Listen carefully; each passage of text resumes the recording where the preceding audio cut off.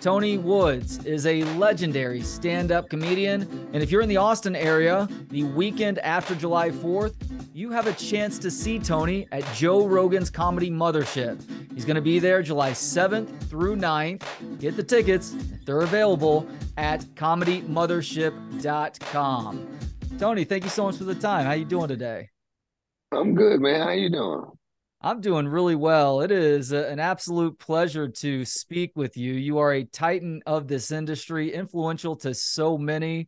And maybe most importantly, most selfishly for me, you're going to be here in Austin headlining Joe Rogan's Comedy Mothership here in a couple of weekends. I believe it's July 7th through 9th. There will not Yeah. be tickets a day or two before you actually perform. So I'm trying to get out in front of this a little bit and give people a week and a half to grab those tickets. Go do so at comedymothership.com.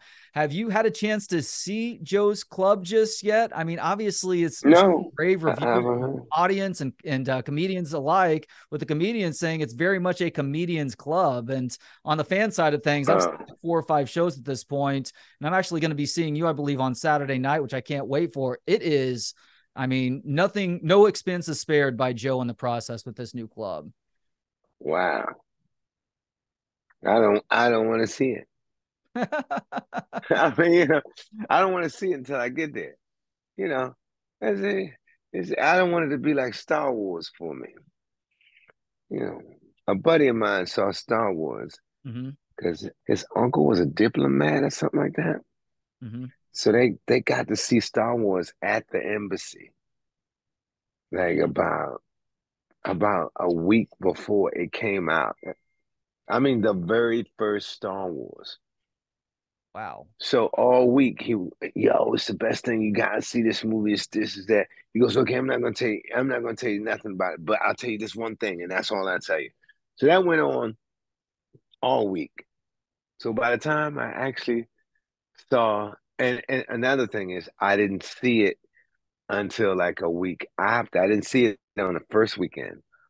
I saw it the following weekend, and I slept so hard. And I woke up at the end, and people were clapping. Hmm. And I'm like, what in the world did I miss? Right? Fell So, asleep in the middle of the movie. yeah, I don't know if it's the middle or the beginning or what. As a matter of fact, I went to sleep. You know when they run in the beginning, they're running the words through space. You got to read that Yeah. subtitle. Yeah, yeah. I was in the Navy then, man. Dude, I fell asleep. It's like I worked all the time. I fell asleep then, so I stood in line again another 2 hours to see it. Man, I gotta see this shit. But by then, I've heard so many people talking about it. I knew everything. There was no surprises for me. Right. And to this day, I've never been a Star Wars fan. I was like, it didn't move me at all. So I'm in don't that tell me same that. boat, Tony. As a matter of fact, one of the few movies I've ever fallen asleep in the theater, it wasn't the original Star Wars. I think technically it was the first episode, but it was like the fourth one that they put out. It was Yeah, incredibly boring for me, but I've never been a big Star Wars person, like even going back to childhood. yeah. So that's the one where they cut open the horse thing, and he had to get in to save himself from freezing. No, that's the here we are Yeah, having a whichever conversation. one that was. I was like, you know what? I give up. I can't. Empire Strikes Back, yeah, which arguably was the best of those first three. But yeah, it's interesting having kids who are supposed to be in Star Wars and they try and get into it and they're asking you all these questions and you're just Mhm. like, kid, I don't know, like that's not my world. I can tell you about Luke Skywalker and Han Solo and Princess Leia and Yeah, Chewbacca and the robots, Darth Vader. That's about it though. That's as far as my knowledge goes. yeah. It's all it's crazy now. I don't know. I've never sat through a whole Star Wars film. So I sleep. when you hear the Mhm. idea comedians comedy club, what do you picture when you hear a concept like that? Because obviously there are great clubs to work in this country. Joe's is Yeah, first. I would say exposed brick, wooden floors, low ceilings, uncomfortable chairs. Hmm. Because if you got like nice, comfortable plush seats, you're gonna go to sleep. And if you have like a super delicious recipe, a menu and everything, you're gonna eat and you're gonna go to sleep. It's just not like what's this place out in LA, in Burbank? What's the name of that place? The food is super good and it's like a living room. It's Hmm. nice, comfortable seats. Hmm. You go to sleep, yeah. He's like you lay out, See, it's not you for comedy. The seats shouldn't be so comfortable. The aesthetics shouldn't be so. Yeah, you want to see pictures and stuff like that, but it should never be like as pretty as Caroline's. You I don't want think, to be able to relax too much. yeah, because comedy is uncomfortable. Comedy is So uncomfortable. yeah, Most of the chairs in there are kind of squeezed in, like I think at any good comedy club. And I think Joe yeah, knew that about the food too, because no food is served in there, just drinks. yeah. It's just that one more thing that's on your table that's drawing your attention away from the stage. You have the service Hmm. staff having to run around a little bit more for that stuff too. The waft of fried food can be a little bit distracting. Yeah. So, in looking at your Uh, Instagram, have you been jet setting around the world in the last couple of weeks? Or these old pictures that you're posting of like you in Paris, France, and you eating soup in Peru? so, yeah, those are old pictures, man. Okay, But it gets everybody buzzing, doesn't it? sure does. Okay, here's what happened. As a friend of mine, he's what's the name? He lives in New Jersey, but he was trying to be funny. And he says, "Did I see you in Paris, uh, uh, buying a bag or something like that?" I'm like, "Maybe you did." So I posted up the pictures of that guy photobombing me. I wonder who that joker is. I should have his picture one. You should put his picture up and find out who he is. But I was on tour with Louis C.K. and we were in Paris, and Louis' road manager Leah, she took my picture, and that guy behind me pulled up his shirt and did the titty photo bomb. Because she kept saying, let me get one more, Tony, let me get one more. And she's laughing. I'm like, "What's up?" Okay, all right. Boom, come to find out he was back there photo bombing with his nipple out. What was it like performing in Paris? It was cool. Yeah. It was me, Joe Mackey, Louis C.K., who else? The girl who Louis knows over there. She's like one of the top female comedians over there. Hmm. As a matter of fact, they say she's like the Ellen DeGeneres of France. I'm like, wow. Anyway, she performed. We performed, and then after that, we were just coming from Lisbon. We were in Portugal. We went to Paris, then we caught the train up to Brussels.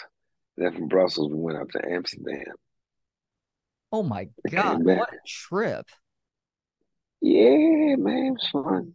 Is that the most fun tour you've ever been on? Hell no. We put the U in fun. Uh, that was because that was an adult comedy tour. Okay. You know what I'm saying? With me, Louis, and uh, Joe Mackey and Leah.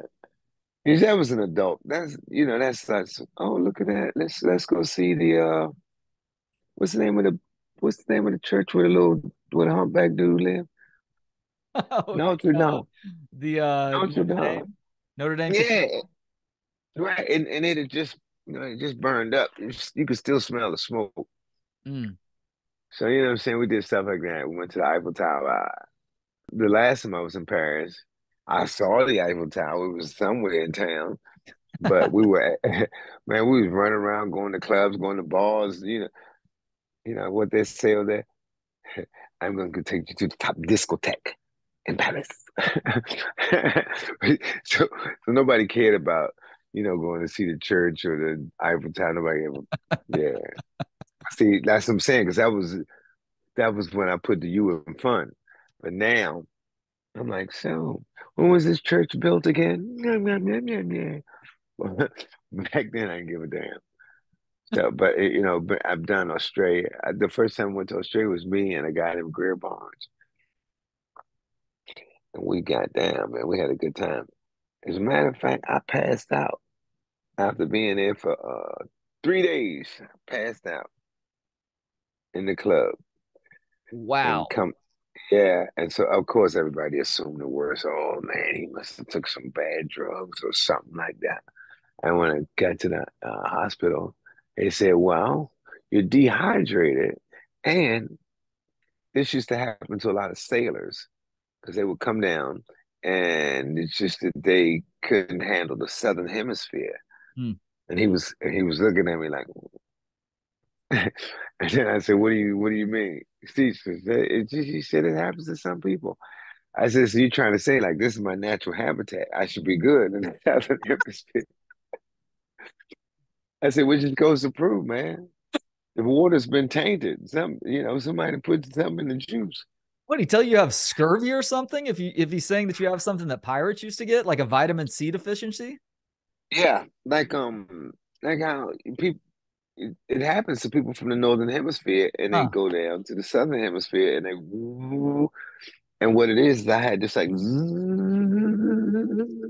when me and Grill up like every day party while playing basketball, going to the club, doing comedy, going to the casino, sleeping. No, that wasn't involved. Hmm. But and then the doctor said I was dehydrated, so they had IV in me, and they were Slept for like, "You three was in." days. Yeah, well, not I, I, let me see. That was that night. That happened that night around 10 or 11. And I think I woke up the next day around 6. Damn. I started all over again. Just remember, drink water. Jeez. Freaking Yeah. warrior, man. Sleep is one of those things. Like, here's how important sleep is. Like, if you were to deny yourself sleep, water, and food, a lack of sleep is the first thing that would kill you over Yeah. water. And when I first moved to New York, that was like 91. And I was just coming back from the military. And sleep is always like when you're on duty and stuff like that, like, you can sleep for like 10 minutes. I Mm-hmm. could. I could sleep standing up, all kind of stuff. Can't do that now, but back then I You could, learn where man. to squeeze it in the military is what I've always said. Yes. And I will be in a comedy club. And you can ask anybody. You can ask Joe Rogan. They would come and wake me up. So you're on next, man. There's three more than you. Well, you wake me up when he's done. And I'll shit. I What do you could just jump right stretch up. out like a cat and then walk on stage and you're ready to go? Yeah. All the time. Damn. All the time. I lay down in the back or at a place called the Boston Comedy Club in Manhattan. Just lay out in the back and just be dead sleep. And then somebody come and wake me up and boom. And I go up and boom and kill. No, What is the process for you, Tony, like for not just joke creation, but also how often you're turning over your act? So there's a couple different schools of thought with regards to this. Some guys are known for telling some of the same really good jokes over and over again. Seinfeld has a rep for that, obviously. Burt Kreischer and The Machine. I mean, the guy's made a freaking movie out of it at this point. But a lot of oh, comedians, Louis C.K. included, they work at a much greater clip at that. Now, Louis is maybe one extreme in terms of turning over material, but how do you feel about that?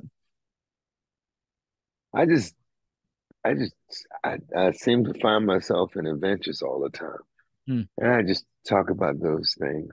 hmm, And like one particular bit can be 30 years in the making.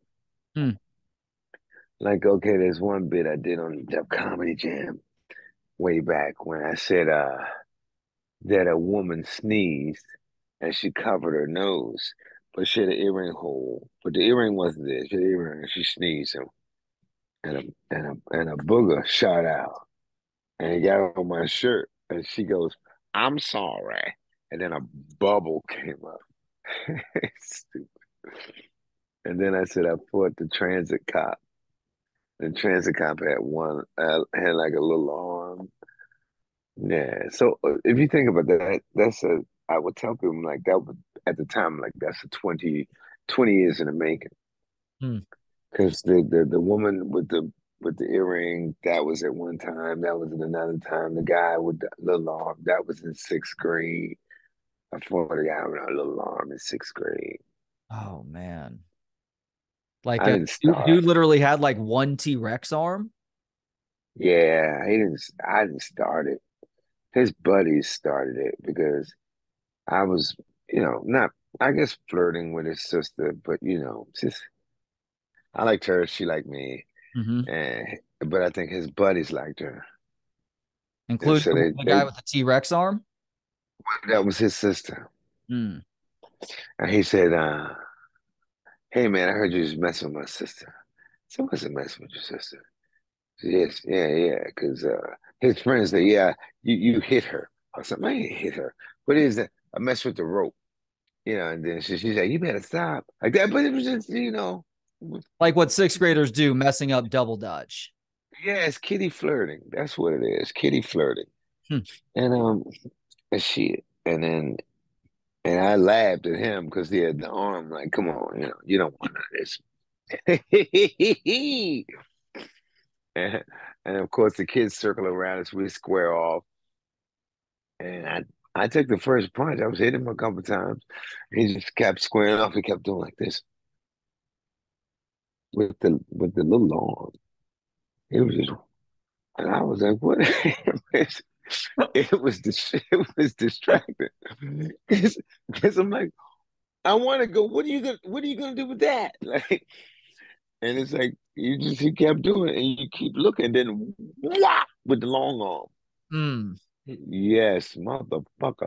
Good when, Wait a you second. get Did hit he by hit you with the long arm? long arm because he distracts you with the little turkey leg. You know, he's like you motherfucker. And so he's doing like this. He's winding it up, and like, and it was crazy because he would like do like that. He would stop, and you look that way, and bam, he gets you. Bam, he gets you. Like, but you could not look at that little arm. And with the long one, bam, bam, bam, like fuck. Yeah, it was Did, like, and did you these swing was back after that, or were you so surprised I in the days that you just backed I away? I rushed his ass, and that was a bad mistake too, because I rushed him, and he put me in a headlock, and he went with the little turkey leg, man. Like, fuck. So I wasn't even hitting him back. I was trying to get his arm from around my neck. He wasn't like choking me, but he just had me like, and just crack, crack, crack, crack with the little arm. And it had no hands and nothing. It looked like a uncircumcised dingaling. Oh, it looked like an anteater's mouth. Okay, then I should have said that. It looked like an anteater's mouth. I said, look, but it felt like a fucking turkey leg. Son of a bitch, a frozen one. Correct. Well, even if physically it doesn't hurt more, it probably psychologically hurts more getting hit by the turkey leg than by that straight right. But throughout my life, I found out how fucking funny the story was. As a matter of fact, when we left sixth grade, we went to junior high school. And him and his sister were at my junior high school for a little while. But sometimes like people would see him, and I know they were laughing because I told them the story. And they would see him, and at the same time they laughed about the story, but they knew not to mess with him too. So it was a bad story, but it bigged him up, and Was made that him one of those bold. moments where you realized how funny you were too, and retelling that story? I just remember no matter how many times I told it, everybody laughed until they cried Hmm. because it hurt. Yeah, I was like, man, where are the teachers? You know what I'm saying? Every time you see an argument, they're there to break it up, and no teachers were around, just watching this shit. And that is crazy. So my family and I just got back from a vacation to Oregon. You ever been to Oregon before?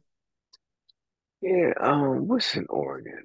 Portland, Let's see. and Portland's like the Oregon. only, there are other towns that are cool, but in terms of comedy, Portland's probably about it. No, I don't think I've been to Portland, man. No, I've been to Portland, Maine. I don't think I've been to Oregon. So Oregon That's is Portland and just a lot of like mountains and trees and rivers and lakes. I mean, it's a lot of wilderness.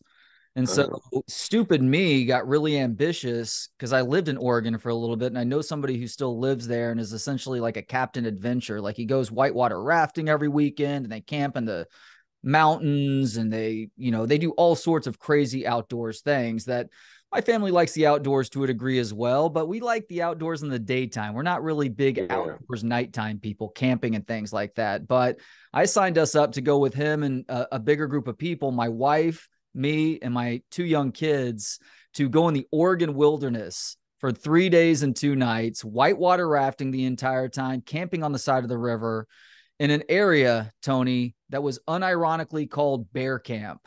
And that's because Oh, there are more black bears in this part of the Cascade Mountains than anywhere else in the US. Now, thankfully, we didn't see any bears, which we were told are more scared of us than we are of them. But it was an interesting time nonetheless, because like I said, my wife and I and our kids, like we don't even as much as like camp in the backyard. So this was completely off the grid. And I'm just wondering the last time you felt super off the grid. all the time. Yes. Well, off when I did what's it called? I did the National Lampoon Comedy Playoffs, Mm-hmm. and I think that was in 1989. Okay. So we were in Nova Scotia for cold weather training. What were the comedy playoffs? I've never heard of this before. National Lampoon comedy. It was a contest held all over the country, but Huh. then they had the big contest out in Vegas. Leslie Nielsen was the host of it on a TV show. Oh, wow. It was on Showtime, and at that time it was HBO and Showtime. So I'm like, I'm almost there, baby. And so yeah, and I told a story about when we were. I talk about camping. I just kind of mix in the stories, but really it was about us doing training. And like you watch these shows about searching for Bigfoot, Mm-hmm. and I mean, everybody has the same encounter. Like he does things to warn you. Like, yeah, don't come around here. And he threw this big boulder, but not at us, but he threw it like it, and like you heard it crackling through bushes and branches and being thrown, and it went over there. And ironically enough, the Marine who was our guide was a Native American, Hmm. but he had a Southern or Northern California accent, like a surfer, like hey dude, but he was Native American. But he, when that happened, he's like, look, fellas, we're off the grid, and I don't know if you guys ever heard of Sasquatch or Bigfoot. Like, yeah, yeah, of course. Oh, we're in this neighborhood. so, so that was just far off the grid. But when I do the yell for people who know him, like in Oregon, somewhere like that, you might have heard. It's a certain noise. He's like,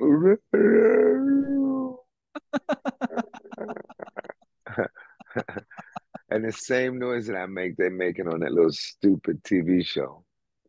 Have you ever Oh, seen that show where they're looking for Sasquatch? no. Oh, is that the Yeah, one with it's just some people, and like you Les fucking Les see Les that. Les Stroud has done that show before, right? The Survivor. No, I don't know, but you sit up and you watch the show all day long, waiting to see damn Bigfoot. You'll never get to see Bigfoot. Yeah, that's kind of how I felt about that thing. Like there was a really good true crime docu series on Hulu in the last couple of years. I spoke to the director of it. It was about these murders that happened in Bigfoot country in like Humboldt County, like around Humboldt County, where obviously a bunch of pot is and was grown back when these murders happened. And so Yeah, the belief was that it was Bigfoot, but this guy digs into it to see if it was Bigfoot or something else going on. It was a really well done series, but that's about as far as I go with something like Bigfoot, though. Like I recognize that there was a creature at some point in time that, if it yeah. doesn't still, probably did exist Hmm. that fit the Bigfoot bill. But if that exists right now, let's leave that thing alone. You think we want to Yeah, indoctrinate that thing into human society? Just let it be. Just let it be in the yeah. Cascade Mountains and wherever else. Let him live his life. Let him live his Sasquatch life. And let me see, off the grid. Off the grid, I was in a place called Seychelles, Africa, and we Where's that? went into the Indian. It's off the coast of Africa. It's a group of islands, Hmm. and we you're not supposed to go swim in the lagoon after dark. They have three beautiful pools on the resort, so Hmm. after dark you're not supposed to go. But we went out, and like this whole group of us, but you have to go through barricades and barriers to get down there during the night. And we get down there, and we're kind of racing. It's me and this little boy who's autistic. He's French. He's nonverbal, Hmm. and we saw something that, yeah, we just saw something crazy in the What? water. We saw something crazy in the water, man. You don't want to hear about it. It's What? silly. We saw a merman. Yeah, a merman. Not a no titties involved with this one. It was just a merman, like a half man, half kind of a, I don't know, fish or something. No titties, just pecs, huh? Yeah, he was a big dude though, man. And he didn't make a splash. He came out of the water and came whoop and went back in. And he was as fast as a sport bike. Like those, like a Ninja 1200 or something. Oh, like a crotch rocket. Crotch rocket. That's how fast he goes under the water. It was an animal. And I saw him and the little boy saw him. And then we're like, yo, don't get in the water, don't get in the water. And the little boy is talking. His mother's like, oh my God, he's talking. And the father looked at me like, what'd you do to my son? I should punch you in your throat, bastard. You know what I'm saying? But, I mean, we were clearly both shaken up. And I came to my room and I called my mom and said, yeah, hey, where's everybody? I love everybody. I said, yeah, I saw a merman. Oh my God, what have you been drinking over there? Yeah, so it come out to be the drunk black guy and the autistic French boy. The Those are non-verbal the only autistic witness. boy. Yeah, yeah, the nonverbal autistic boy and the drunk black dude. So we can wrap this up. You know, this, yeah, this didn't happen. Okay, Do you swear but that it happened? yeah, there's been research. I'm not the only one to see what I saw. But Damn. the guy who runs the little, I think it's like a petting zoo or something over Huh. there. It's on the resort property. He was the one who said to me, "Don't." He says, "I have never seen what you saw, but I have family members and friends who have seen what you saw." He Whoa. says, and yes, it's my experience. He said the best thing is to just shut up. That's all right. But then I was on Joe Rogan. I'm like, I gotta have something good to talk about, man. I said, who else has a merman story? Come and find out there's a couple of people with merman stories. Did you have But other merman spotters reach out to you after Rogan? yes, I did. I did some company who they explore the ocean and do this and do that. Them and then this one woman, she's like a blogger or something. Hmm. And so she says that I saw it. And then I guess she did her research on my material. You know, I make things funny, but it did happen. I was attacked by an emu in Australia. I was maimed by pygmy goats at the London Children's Zoo. Little Oh, bastards. goodness. Yeah, those little goats Yeah. are assholes. Yes, and I had on red sneakers. Hmm. Yeah. You're just ramming your So shins then. they were just going nuts, but uh, uh, red does something to cattle. Did you Mhm. know that? It does Yes, something because to of bullfighting. bulls, Yeah. yeah, bulls, goats, like sheep. They go nuts with red. I hadn't heard that about some of the other farm creatures, just the bulls, obviously, from bullfighting. Yeah. But that's what the zookeeper in London said. Huh. And I was like, because the first thing that happened is we walk in, I'm the only black guy. and the monkey just started screaming. Like, hey man, I am not a poacher. Leave me. He was like, that's the guy. That's the guy. I'm like, I am not. He was like, he told like all the other monkeys, like, that's the motherfucker right there, man. That's I fucking swear, that's fucking him. Like that's how he was. He was like, you motherfucker. I'm in fucking London now because of you mother. Oh. And the zookeeper, she was trying to be, I guess, polite. Just, do you know if your family is from Nigeria? Like, I guess they are. We haven't spoken in 300 years, but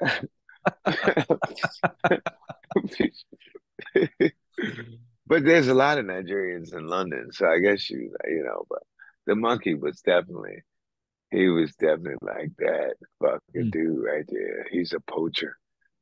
Like he was warning all the other animals in the zoo. That's the guy. That is the fucking guy right there.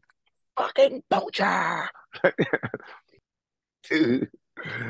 Because I was making everybody laugh about it that day because it's like he was like, that's the motherfucker right there, everybody, right there. You know, I gave him the voice of like a guy from Brooklyn. Yo, son, oh my mom, I swear if I get out of this cage, I'm cutting your throat, Slim. Like that was just, and then poetic justice after that.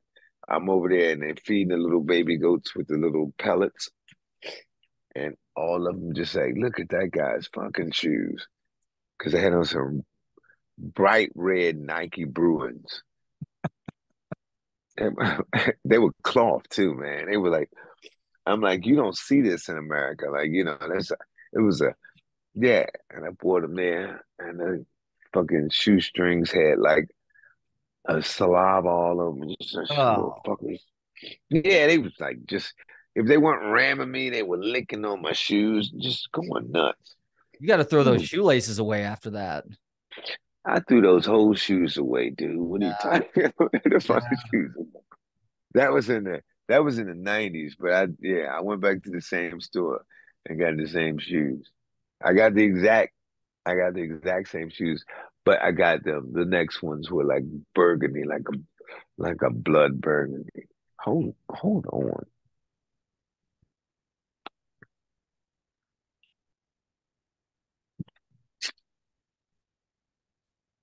Bam. These are the Oh, shoes. oh, These are the replacement killers. those are Because slick. I like yeah, those. but and look, I bought these in the 90s in England. And Those shoes are 30 years old or 25 to 30 years old. yeah, can't you tell? Look at I mean, they look pretty good for 25 to 30 years old. If I've got shoes that old, I probably am not in possession anymore because they've been run Look, ragged.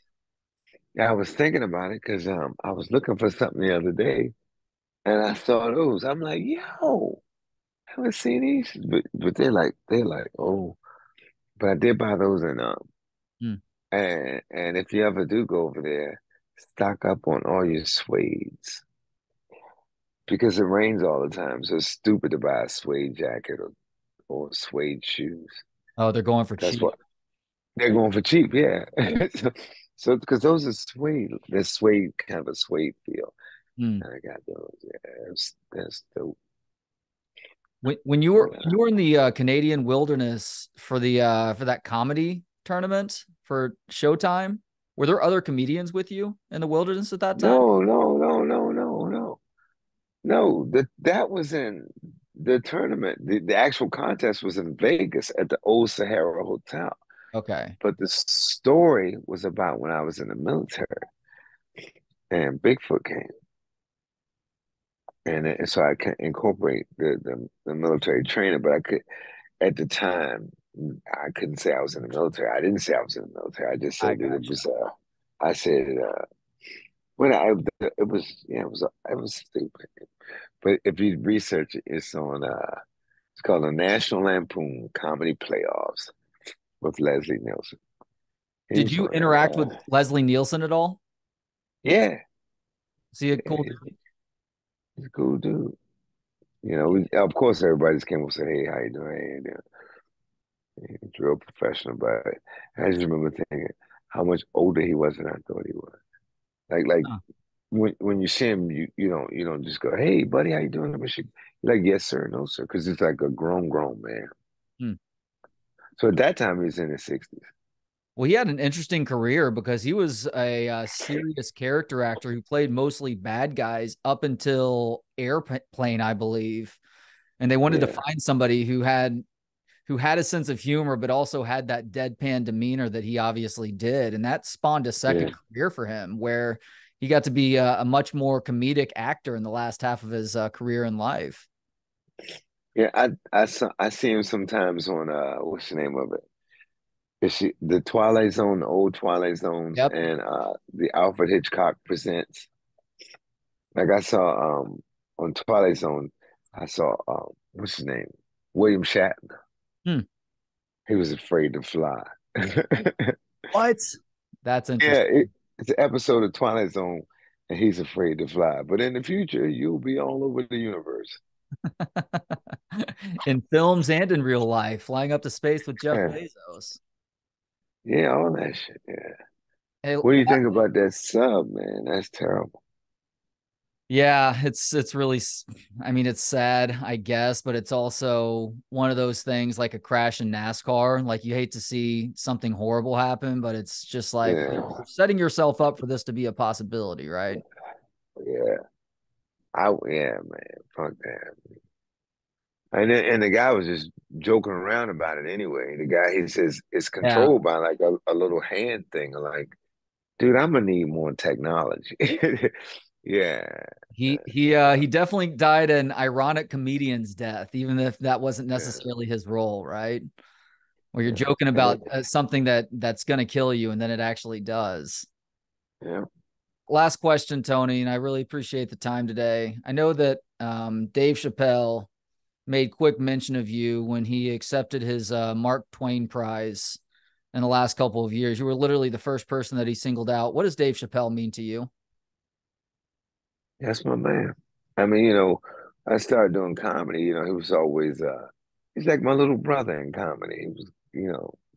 He was, and like, people say, "Oh, you mentored Dave." Probably didn't mentor anybody.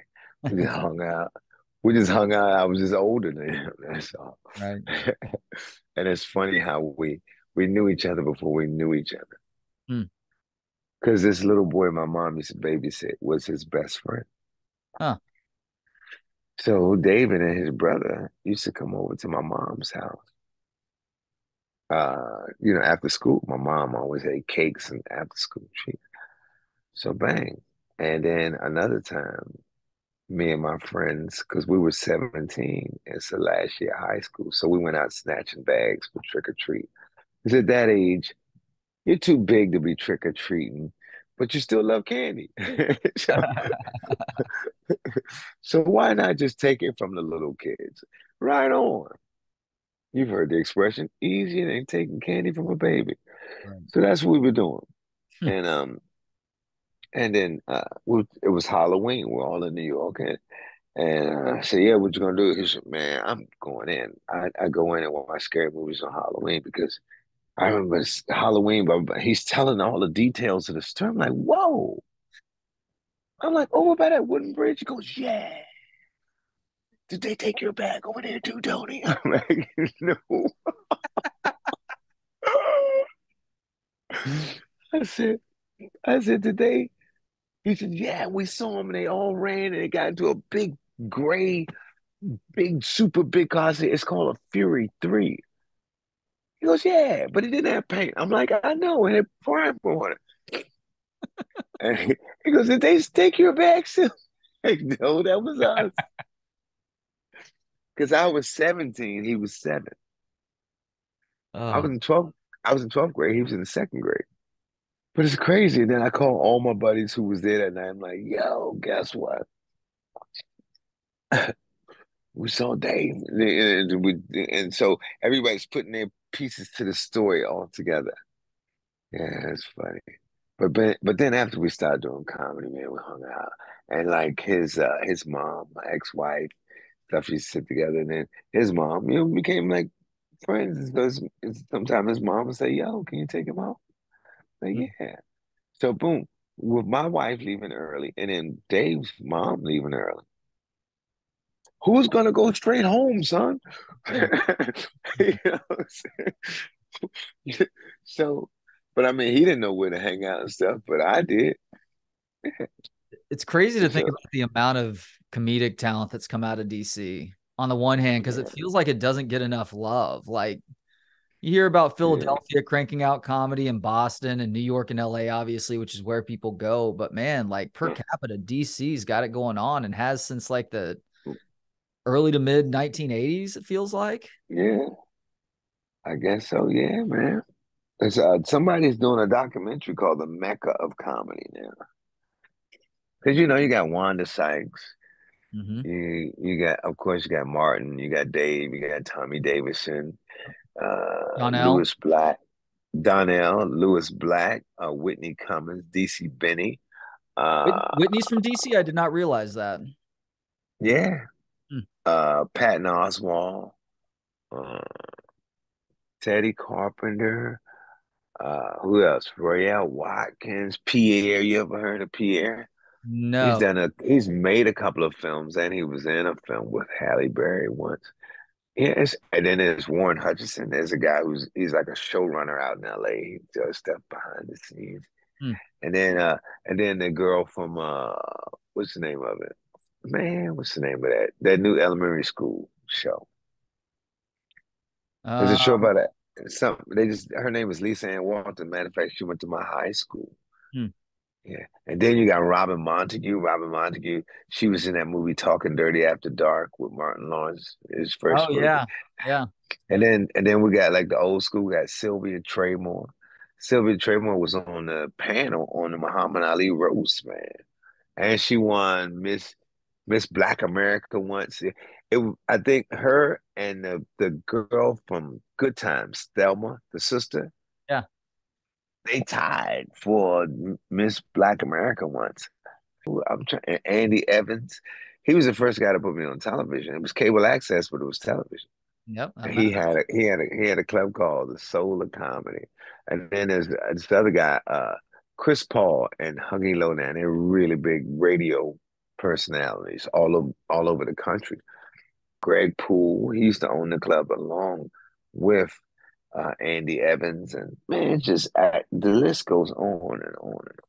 There's something like they say, something must be in the water, man. So have you been interviewed for that documentary that's coming out then? Yeah, I've already been interviewed. As a matter of fact, I talked about it on the last Joe Rogan episode. It's Like, not just listen, dude. If it wasn't for me, most of those people wouldn't be on there. I'm the one who told them about Earthquake. I mean, I put him in contact with Earthquake. And, oh hmm. yeah, Earthquake's from DC too. Yep. Earthquake, Wanda Sykes, Donnell Rollins. Who else? Tommy Davis and who else did I put him in? I think yeah, DC Benny. Put him in contact with a lot of people. There was a point in time where Martin Lawrence was maybe the funniest stand-up in America at some point in the 1990s. I feel like I haven't heard of him doing stand-up for a while, though. Is he still in that game at all? I'm pretty sure he is because I know he had a tour called what was it called? Funny AF, yeah, Hmm. the tour, the Light Martin Lawrence Funny AF tour. But I haven't done comedy with the brother since Def Comedy Jam. Is that right? Yeah, but he's one of the first comedians. He is the first. I always tell people he is the first comedian I met after I became a comedian. Him and another guy named Pierre. Because I walked on stage, I shook hands with a guy named Kevin Anthony and Danny Williams. I wasn't a comedian yet. I went on stage, I ripped the first time. It came off, and the first two guys I met was Martin Lawrence and Pierre. So I said, those are the last two guys I met when I was a regular guy, and then boom, when I became a comedian. Those are the first two guys I met. Dude, that is wild. Yeah.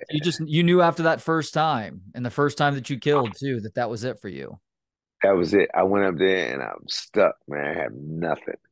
And this guy in the front said, "Hey, look, his leg is shaking," which it was. I had to hold the mic with two hands because my hands were shaking, and my leg was shaking. And I said, "Hey, but your stomach is shaking," and everybody laughed. And I'm like, "Hey, man, but don't worry about it. I used to be fat." I said I was a whopping 70 pounds, but I was only this tall. And the room erupts in laughter, and I just go from there. Bang, bang, bang, bang, bang. That's all you got to do to feed the machine is give it laughter. And I got you. Damn, and all these years later, I'm getting a chance to finally see you live in person, as many others are at Joe Rogan's Comedy Mothership. It is July 7th through 9th. Look, if you're listening right now and it's a week out, don't waste your time. Go grab tickets, because if it's a couple days beforehand, these things are going to be sold out. The tourists are going to grab them all up if locals don't grab them. So I'm just encouraging people on a weekly basis to enjoy what is happening with stand-up comedy in Austin right now. Tony, thank you so much for the time today, man. Right on. I'll be there with bells on, shorty. Can't wait, man. All right, man. One love, dog. Thanks to Gentleman Jesus for the intro and outro music. Hear more of his work at gentlemanjesus.com. And thanks to you for hanging out. For more of the show and to connect on social media, visit booksonpod.com. We'll talk to you next time on Books on Pod.